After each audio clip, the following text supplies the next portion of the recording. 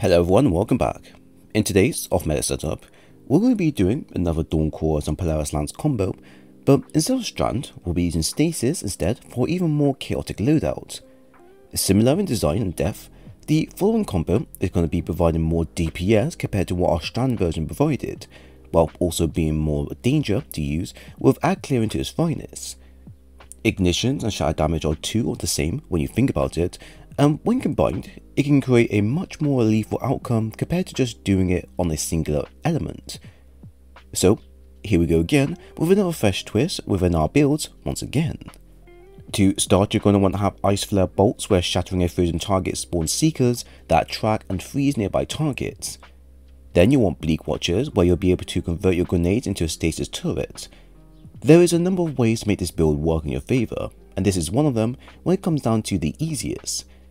With how much we rely on freezing and stunning targets so our primary can progress effects much more easier, this is going to make aiming and landing our shots so much more easier and rewarding in the process. If you wanted more melee energy on top of what Dawn Cores provides, then using Glacial Harvest is another combo that can give you near instant melee regen without the need of investing into our strength stat, although this will vary in terms of what content you'll use as most in. For Fragments, Whispers of Endurance where slow from your abilities last longer and linger longer. Whispers of Fissures, which increases the damage and burst of stasis crystals on frozen targets. Whispers of Rending, which increases primary weapon damage against crystals on frozen targets by 43%. And Whispers of Refraction, where defeating slow or frozen targets grant you class ability back. What I had in mind was to use my ability stasis effects to either slow or outright freeze a target, and then use my main primary weapon to clean up with ease and also build up that extra stacking damage that Polaris can activate. With Durance increasing the stun rate that targets are frozen by, Fissures increasing the shatter damage, and Rending increasing our weapon damage against frozen targets, our build becomes quite useful against all types of enemies when fully activated. Refraction helps with getting our rift up and ready when we need it most, but I can also see things like fractures and chains being more useful if you want to lean more into the survival aspect of the build. For the mods and stat section, both discipline and strength will play a big part within the build, and of course having high recovery as well will provide some benefits. For discipline, we have Arthur tier 7 with Front of Focus mod attached, which then gives us a tier 10 stat overall.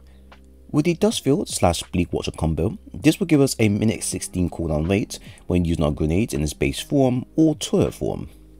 Depending on the grenade being used, you can either use the Glacial grenades along with Whispers of Shards for faster grenade regen, but this will most likely mean your cooldown rate gets increased until the given Fragments effects are active. As this is a nice and simple area to focus on, I wouldn't say grenade choice here will matter so much, as the cooldown rate will be relative within the 1 minute area. This is going to be the same for our strength stat at tier 7, as we tend to use it along with Front of Vigor for a tier 10 cooldown once active. This, along with a melee, will provide us with a 51-second cooldown rate, and top of Dawn Cores effect will grant us a 6.25% melee ability energy as well. This will overall help with chain using our Penumbral blast effect in close range when dealing with aggressive threats, or need to deal with stunning a champion there and then. It won't have the same effect of allowing us to land critical hits with how short our melee range is, but with how effective Ice Flare bolts are, it can help with spreading our freeze effect far and wide instead. For the armor charge to retain the following system we have in play, Charged Up will allow us to hold on to more armor charges as we play and collect them, while Stacks and Stacks will grant one additional armor charge when collecting Orbs of Power. Having the Solar Cipher mod for creating Orbs of Power via weapons, and Powerful Attraction mod for collecting Orbs of Power within our Vinicity will help when we're not able to push forward in heavily entrenched areas. Then, adding this with a ×1 solo weapon surge, and the Time Dilation mod means that we can increase the weapon damage of choice, while also creating a ton of Orbs of Power in the process for a long time. Lastly, having a Dynamo mod will greatly benefit you when using your Rift, as the base super use is great for area control and wipe. Now lastly, the weapon being used will be the Polaris Lance, which is an exotic that is highly underrated and spoke about on my channel many times over. The exotic is a great primary to own with its ability to regen ammo and inflict scorch damage over and over again as long as the user lands a precision hit. Many people will use their exotic slots for a more stronger secondary or heavy exotic, but considering how powerful most legendaries are in game, the following can easily be adapted when required by the end user. This weapon with Dawn Cores is going to make it apply Ignition Blast on a more larger scale, thanks to the Dawn Cores initial Zodiac trait. And there's this one feature here, which will allow us to apply it with stasis to do even more large scale area damage without the need of a heavy. For heavy, I have the new Cold Comfort rocket launcher with Envious Assassin and Chill Clip. A great heavy to have, so you can use this against bosses, as it can apply shatter damage on top of its base damage for a huge buff straight out of it. My version can get up to about 2 to 3 rockets at once, which makes it perfect to use against bosses and champions. And then applying what my main primary does on top of my heavy allows us to do quite a significant amount of damage all in one. We have already created a similar build to what we got via Strand instead, and when comparing the two, they both share a common design that makes them great for general content. Both Strand and Stasis can stun targets for X amount of time, while also having Fragments capable of enhancing our base abilities without much sacrifice required. At the same time, they're both great at crowd control and can be a pain to face in PvP. So when showing the following, you may as well watch my Strand version as well, since the two are so common, and not because I require all your attention. Wink wink. So what makes this setup unique? Well, we are already aware of how strong Stasis is even with Strand around, so the sheer destructiveness of Stasis is great for out control, and large scale area damage when you need it to nuke areas is all there. At the same time, the ability to create a turret means that we can have a much faster option to freeze when we really need it most. Lastly, its slow and freeze effect works really well with any weapons that share the same properties it does, such as Chill Clip.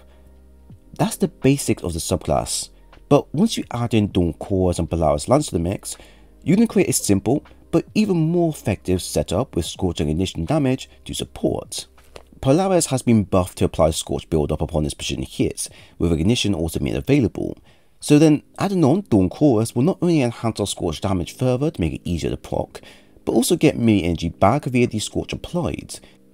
This is handy as our base build can also create additional shards if we choose to, but instead of needing to use a fragment, we can get it for free via our current loadout like a mini Monte Carlo. If you have ever wanted to see what a stasis / solo subclass combo would ever look like in game, well, here's your perfect opportunity to see it live. Like shown, its strength lies with us using our abilities and weapons to inflict high damage via slow, freeze, shatter, scorch and ignitions. You will find the most success with this in GMs, legendary content, and anything that requires you both to deal with ads and also deal with bosses. Personally, it felt more useful in GMs where the content suited the overall feel and need the build required by fully excelling in. And while dungeons and raids are also acceptable for the build as well, it's only going to be good in a set scenario you end up in, anything with a large amount of ads for example. It feels great to use, and the majority of items used can be gotten or farmed by players just by playing the game like normal. But overall, I have created another sleeper hit build that I'm sure you'll find some useful here and there or in the future. But what do you think? So there we have it. I hope you all enjoyed the build breakdown. If you have any thoughts on content shared, then please leave a comment below. At the same time, if you enjoy the content and want more of these videos in the future, then leave a like and a sub bar here. I will leave a dim link for the build below. And if you want more stuff like this, then I have a playlist available covering all types of builds you desire. It was great sharing today's video with you all, and I hope to see you again soon.